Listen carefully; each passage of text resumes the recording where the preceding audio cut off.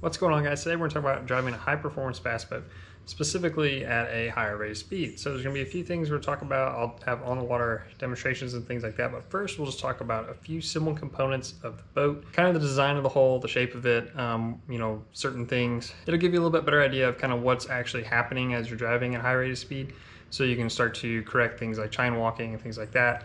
You'll get a little bit better representation of what's going on. Okay, so we'll start at the front of the boat. This would be, very simple, very basic here, but this is the keel. So this is essentially in the water at a lower rate of speed. This is going to help cut the waves, things of that nature. It's also going to give you like a little bit of traction almost as you are steering the boat. Because as you go further down the hole here, you can see it does bottom out. It's going to be the lowest point of your hole. And that is going to come into play because as you're going faster and faster, less of that is going to be in the water. Okay, we'll move into the back of the boat here, and then you're going to notice on the bottom you're going to have these, basically these ridges is what I'll call them. And these are called strakes. Now, I'm not a bass boat designer, I'm not a boat designer. There's actually a lot of engineering that goes into hulls. And from most of my research over time, it feels like there is a handful of people who really crafted the bass boat design, the whole design, and over time, other people have kind of taken bits and pieces of different brands and kind of tweaked them a little bit, and then they start off another brand. That's happened a lot of times in the bass boat industry. But essentially these are to reduce the amount of surface area of the boat that's actually in contact with the water. So that's going to kind of reduce some of your friction and get you better speed. And then you're also going to get a little bit better handling with these. If you imagine like a flat bottom john boat, you don't have any ridges, you don't have anything on the bottom, and you get up to speed and you go to like turn or something, it's going to want to just skid out all over the water. But you add some sort of ridge or something, and it's going to kind of act like it's on rails a little bit. It's going to almost grip the water a little bit better. It's the best way I can describe it. So you're going to notice these come all the way out to the edge of the boat here. Then it has this little step here, and then it comes up off the hull. So generally speaking, in most boats, there's also something called a chine, which kind of is used on the outside of the hull to direct water from coming up, to keep it from splashing, essentially.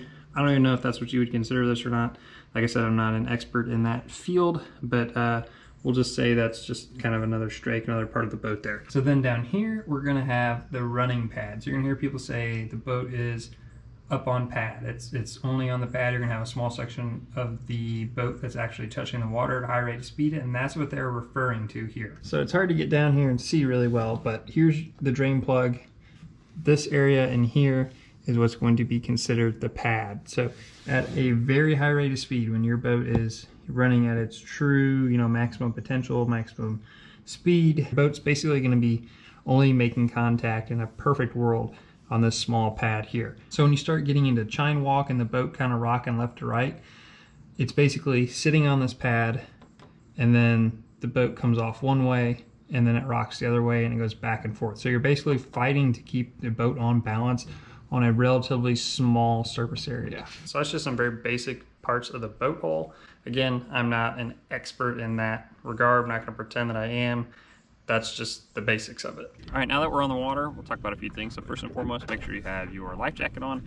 Make sure you got your kill switch connected, all that good stuff, because safety is #1 priority.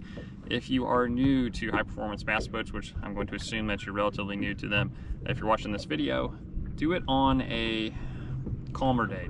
Don't do this when there's a bunch of boat traffic and stuff. When you're driving 70 miles an hour, waves and things can just come up very, very quickly. And if you hit a wave going fast and you're not prepared, you hit it at a weird angle or something, it can launch you and it'll scare you. And it'll probably be good for you as long as you're not hurt. But you definitely have to have some respect for the water when you're traveling that fast. Just things can happen very quickly. So make sure you can control everything that you can, which is just your life jacket, your kill switch, and check over your motor, check over your boat, make sure everything's tight, make sure you're not missing any like obvious hardware and things like that. Because if something comes wrong with the motor, that could potentially come in the boat. There's a lot of things that could happen that are not good. So just pay attention to all that. Don't just go out and go crazy, without looking things over at least a little bit. So we'll talk about a few things with my setup, which most boats probably have. You got your blinker trim, so that's your trim up and down right there. And I've got a hot foot. If you don't know what that is, it's literally just it's a gas pedal for your boat. That's really nice. You can obviously have your trim on your shifter and stuff right here, but it's nice having the hot foot because you just put this in gear, you don't mess with your throttle ever again. It's all foot control, and then that allows you to have both hands on the wheel, rough water or high speed driving like this. Just gives you the ultimate control.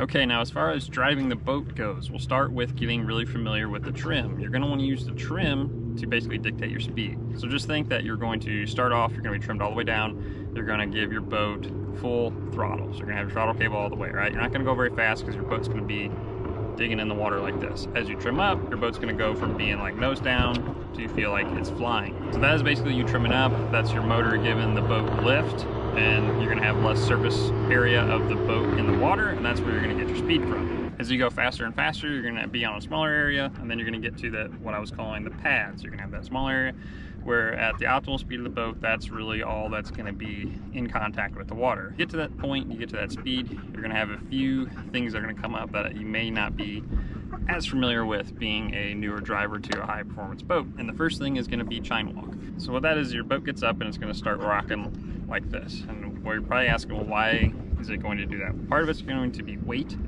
how it's distributed in the boat, but the biggest thing is going to be your motor. So your motor, your prop is turning clockwise. So that's gonna take your boat like this. It's always gonna wanna tilt it to the right a little bit. It's always gonna be wanting to do that. So your job as a driver is to counter that and give a little bit of left turn, a little bit of pressure on the wheel to get it from this to this. If you go too far, it's gonna go like this. Then it's gonna go back and forth like that. That's how you start getting the chine walk. So the biggest thing with chine walk is people say you can drive through it, you can correct it. You can correct it, but the best thing to do is if it gets out of control is to just trim down. You don't want to just chop the throttle, because what happens is if your boat's a little bit out of the water like that, your keel's kind of out of the water, and then you just chop the throttle, your keel, so remember the V part of the boat where it comes together at the bottom, that's going to drop in the water. And if say you're kind of like this a little bit and up and it drops, well, it could potentially catch the front of that boat and kind of spin your boat around. So that's not what you want to have happen. So if you just trim down a little bit, it doesn't take much, just a little bit trim down, and it'll straighten that right up. Now, as you get a little bit more advanced in your driving, it is possible, as long as it's not too out of control, to kind of correct it a little bit. If you're trimmed up really far, like at the max of it, I would just trim down. I wouldn't even try and mess with it. But if you are not trimmed up super far, it's pretty easy to correct. And the way you do that is basically you kind of steer to the right a little bit, and then you back left, and you kind of get it back on balance. It's a pretty quick movement, really. I'll show that when I'm driving, but it's something you just have to get a feel for. So the biggest thing to remember here is use your trim as your speed. Have your throttle down all the way and adjust your trim. And a little bit of trim goes a long way when you get trimmed up and you get closer to, your boat really being out of the water. Just a little bump up at a time, and you'll pick up a little bit more speed. You'll feel it lifts a little bit more, and then just keep lifting it up just a little bit more, and then you'll kind of find that sweet spot of your boat. All right, we got Bernie in the boat.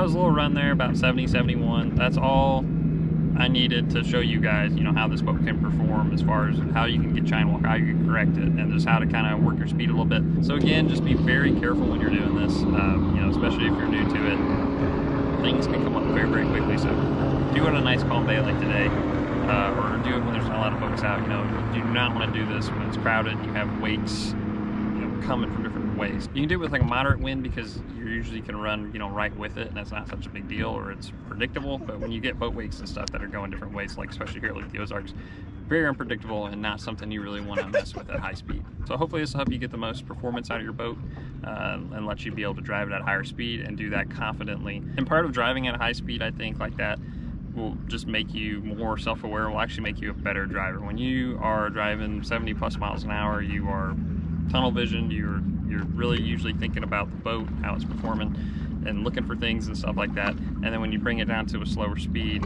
it just makes everything seem like it's slow motion again. And it's just, I don't know, I think it just helps you be more aware of your surroundings, and just ultimately will let you handle your boat to the best of its ability and know how it can perform, and know, you know, what it can do in certain water situations to help give you the smoothest ride. So thanks for watching, guys.